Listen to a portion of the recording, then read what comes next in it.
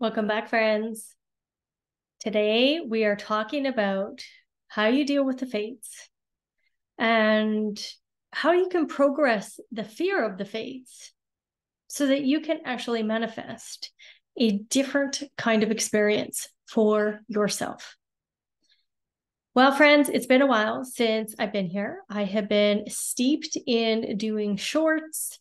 Summer's always really, really busy on the farm. And also, I have another project that I'm working on for you guys that probably won't be announced for a couple weeks, but it is really juicy. However, today we're going to talk about the fates and how to move through that so that you can really, truly see the sequence of events in your life through a different perspective, through a different lens. So let me remind you again, I stick to Ra's original material.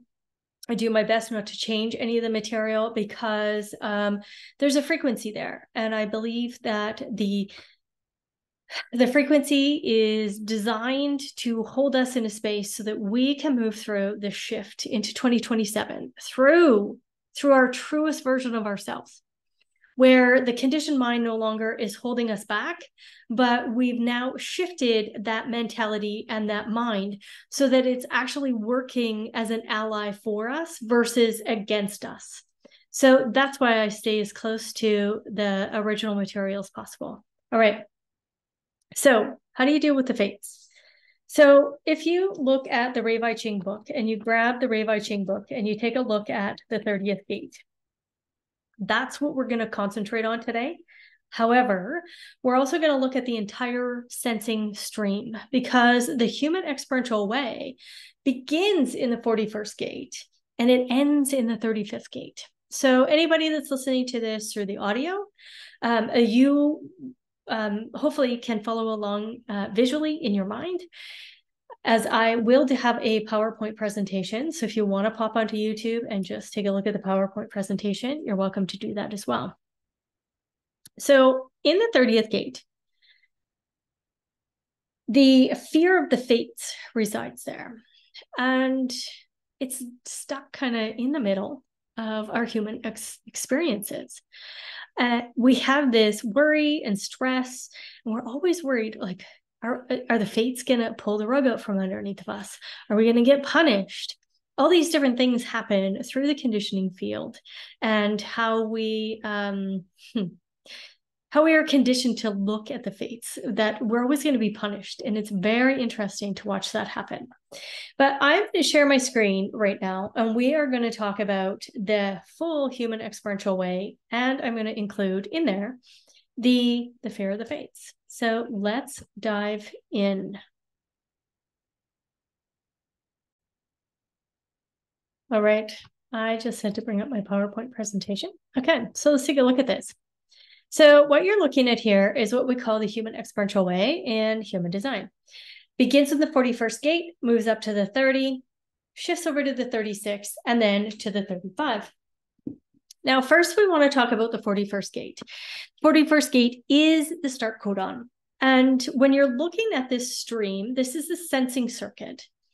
There's a few keynotes that you want to be leaning into while you're taking a look at this. One of them is abstract.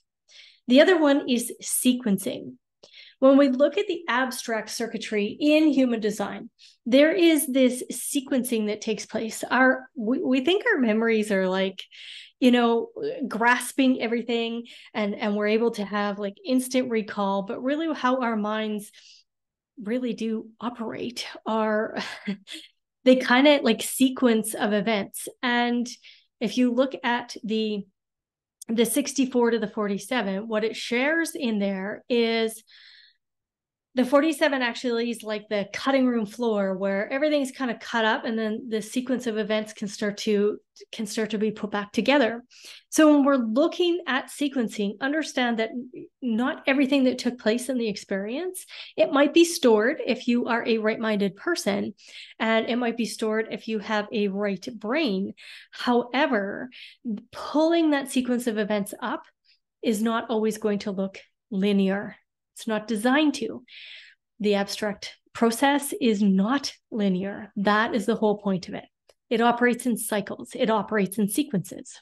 So these are all things that you can put into your keynoting as you're doing the abstract keynotes on any of the abstract gates and channels. So how do you deal with the fates? Well, we're first going to start on the 41 because the 41 is this energy to contract. The 41 is the start codon. It begins everything. Okay. All human experience begins here. Okay. All human experiences begin here. And the 41st gate is a fuel to contract down to one feeling, or it is a pressure, an adrenalized pressure to react. And that reaction looks like fight, fight, flight, freeze, or fawn. And those reactions take place when the root center is undefined or the defined root hasn't been deconditioned. What do I mean by that? Well, if the mind is still running the show and making decisions and you shoulda, woulda, coulda, hurry, blah, blah, blah, talking about all that, that's conditioning. And that can still happen with a defined root center. So with that 41st gate, what you want to take a look at is, are you expecting something out of the experience, or can you just sit in the anticipation of the experience? These are really key questions to ask yourself, because if there's an expectation of what the outcome is going to be, more times than not, you're never going to feel satiated. The experience is going to happen and you're going to feel like you didn't get what you needed out of it. Now, if you anticipate it and you anticipate that the sequence of events are going to be perfect for you to, experience or learn from, totally different energy. Okay. Expectations can kill the human experience. Okay. So when we take a look at contraction, you want to pull in one feeling and recognize one feeling at a time. This is something that Ra also said deeply around manifestors and manifesting generators, is contract down to one thing at a time. Don't try to disperse your energy field too much, because that gets very overcomplicated. Now, projectors usually are really good at this. So are reflectors, kind of just staying on track with one thing at a time. But with the manifestor and the manifesting generator, they have a tendency to disperse their energy too much, and it's incorrect. Okay. So contract down to one thing, one feeling, one experience, just one thing. Get really good at understanding your emotional process in your nervous system. If it's always in a reactionary mode, the nervous system is most likely overtaxed and then causing a lot of inflammation in the body. If the nervous system is able to just process one feeling at a time and lean into that and really move through that process, totally different experience. Okay. So contracting down to one feeling and just be aware, what is that feeling? And is it reactionary? If it is, then you want to just tap back in and go, okay, hold on a minute. I don't need to react here. Reaction, again, fight, flight, freeze, fawn. Okay. You want to take a look at that. Now we're going to move up to today's conversation, and that is the 30th gate. So if we take a look at the 30th gate through the Rei Vai Ching, and you look at the blue line of the 30th gate, I didn't put it here, my apologies. Here is the blue line. Freedom recognized as an illusion, and limitation accepted as a fate. Okay. Oh, I'm going to read that again. If you want to write it down or pause, great. Freedom recognized as an illusion, and limitation accepted as a fate. So we are all limited to our designs. There's a limitation that happens there. I've talked about that quite a bit in the 60th gate. It's not good, bad, right, wrong, whatever. You're also limited to your physical body. Now, I get it. Medium, psychics, intuition, astral travel. We feel like we leave our bodies. Totally. Can do that. 100%. But you're limited to this body. You're here to animate this particular body. And that is the limitation that is available. That is the fate that you have been, if you want to say, if it was a contract, Raw says not, that you don't make any decisions, you're coming in, there's no contracts. You can make that decision for yourself. But your energy decided that, yeah, I'm going to come into this particular vessel and I'm going to animate it. Okay. So freedom recognizes an illusion. I love it when Ra kind of does double speak. Because the other thing he also says is that once we accept our design, once we accept the limitation of the design, we are free. We don't have to try to be anybody else. We don't have to try to compete with anybody else. We don't have to have this comparative mind always happening. Now that allows you freedom. Okay. So now we want to look at how do you deal with the fates, right? Because this is a conditioning field. This is where so many people get caught up in being scared of the fates and being scared of the fates and not moving forward into an experience because it's like, well, what if? What if? Always operating through that what if, that reactionary mode, fight, flight, freeze, fawn, and never really anticipating, just being in the experience. And that's what the abstract energy field begs of us. Same with the right variable. It begs of us to just be in an experience. Okay. So let's take a look at the 6 lines of how to deal with fates. Now, where you want to look at for this information is in your profile. So I'm a 1-3. I also have the 30th gate, but it's the Earth, my personality Earth. So it's a part of my profile already. But first, if the 30th gate is defined anywhere in your body graph, you want to look at that line first. And then you want to look at the profiles, because this is how you're going to deal with the fates, how your profile is going to meet life, how your role is going to meet life. It's going to meet the fates, okay? And the fate that is yours.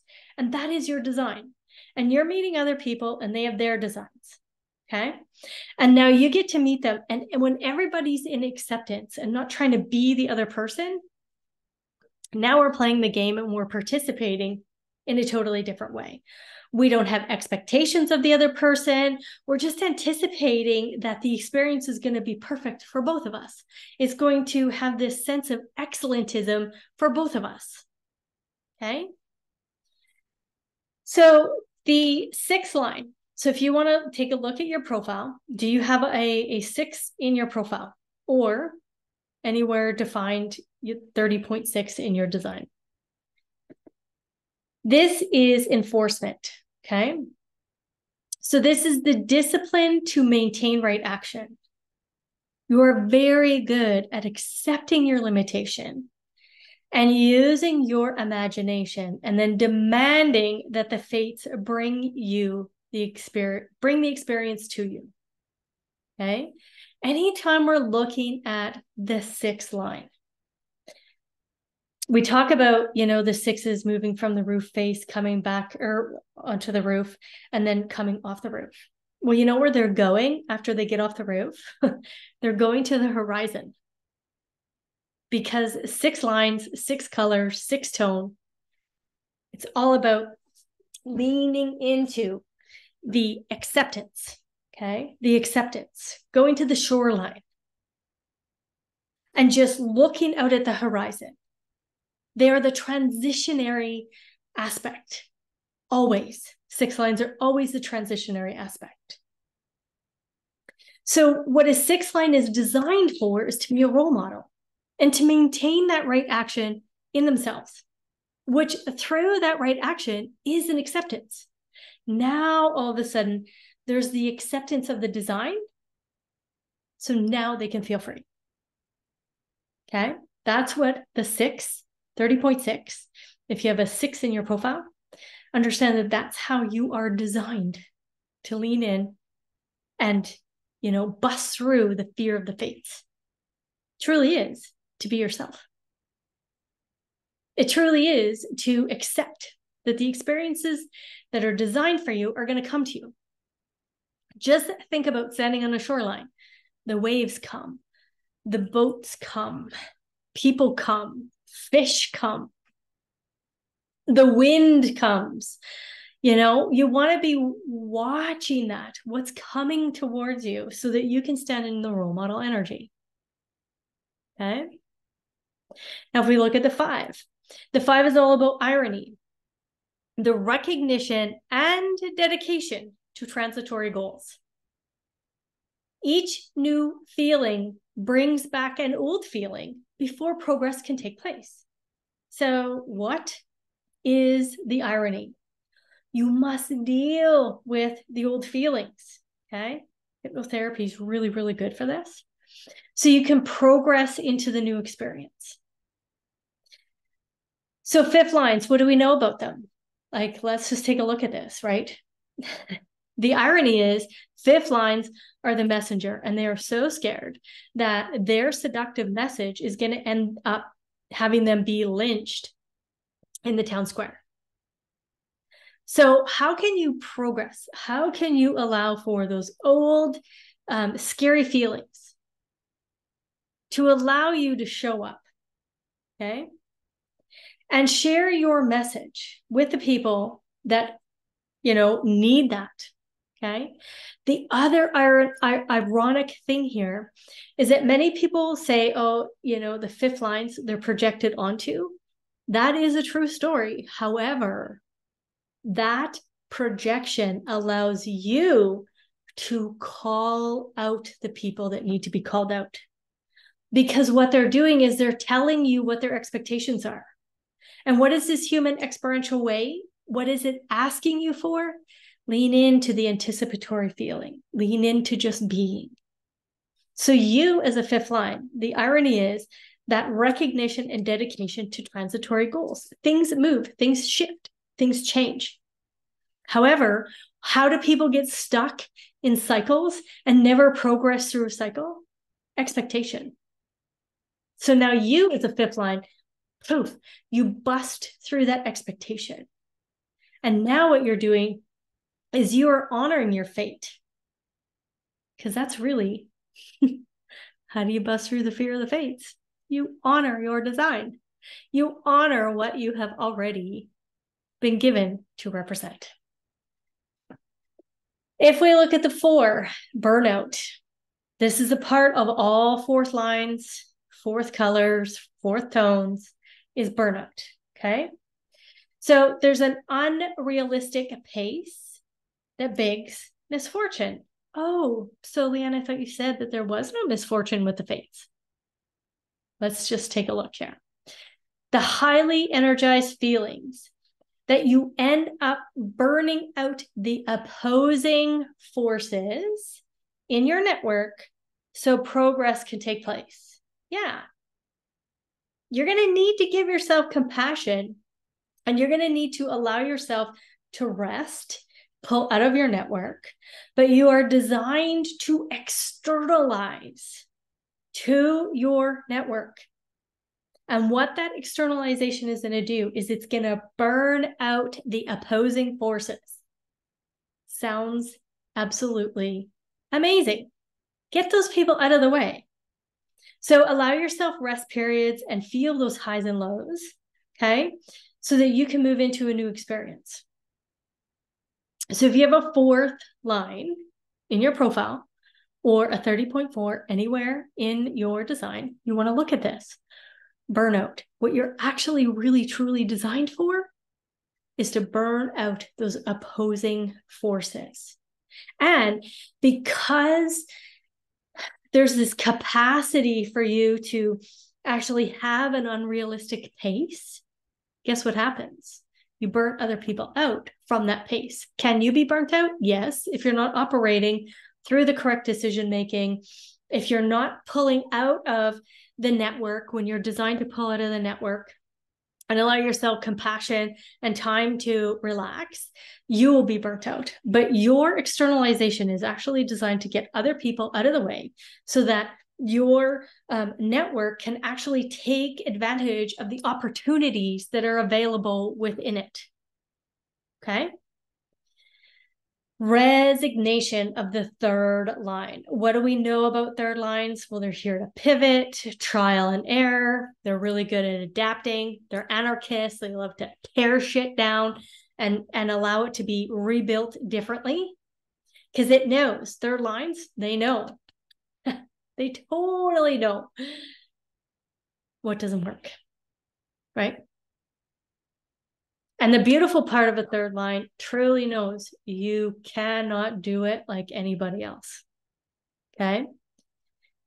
Resignation, accept the acceptance of what is. If the feeling is positive or negative, you lean into the acceptance of whatever's present. Okay. Lean into whatever is present. So if you have a third line in your profile or 30.3 anywhere in your chart, understand that how you best deal with the fates and let go of the fear of the fates is to accept whatever feeling is present. Okay. Now, if we look at the second line, what do we know about second lines?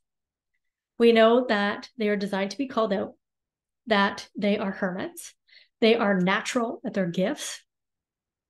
Okay.